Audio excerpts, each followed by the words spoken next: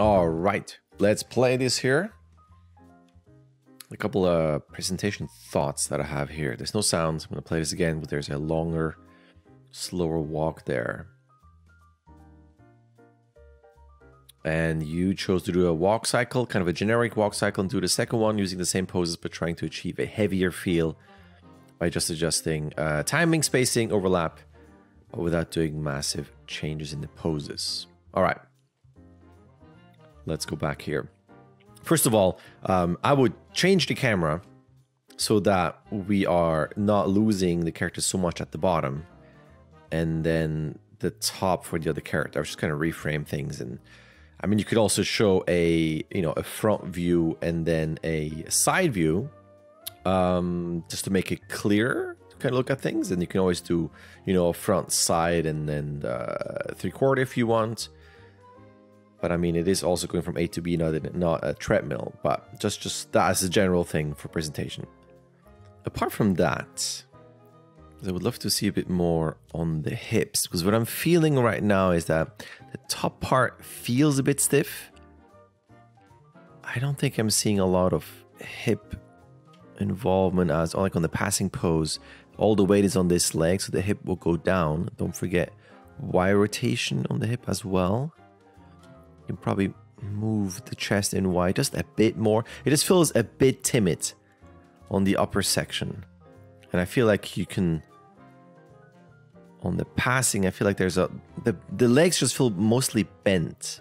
And I think we can just go a bit more on a straight on that plant, so it's not always like this. And there's a bit of early movement here and lifting on the toes on that peel.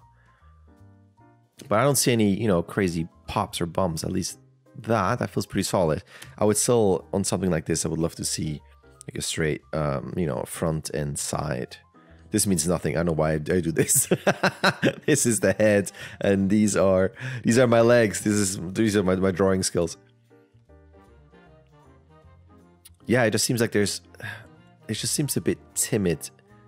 Its overall upper part, and even how the legs are always bent. I would also reduce the drag on the wrists. They're a bit flappy, especially on the way back. I would be careful dragging your hips, your wrists that much. And then if you go on to this section, this just feels more like the same animation. Just you have your keys, and then you just kind of scale them out.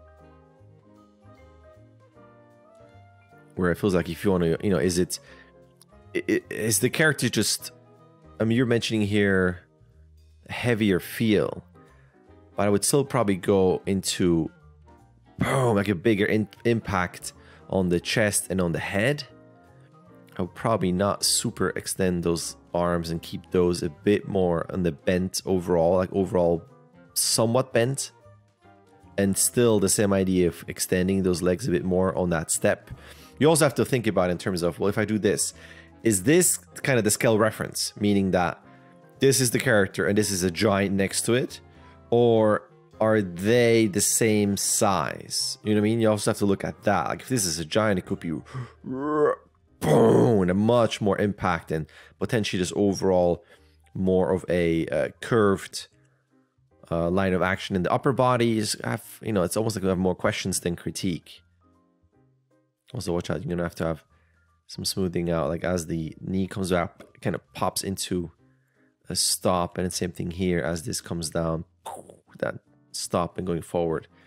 There's some smoothing out there that you could add, but seeing this up close now, I really don't see much involvement in the hips.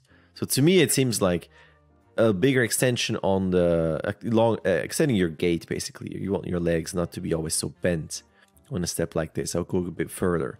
Involvement in this, a bit loosening up of the upper area here.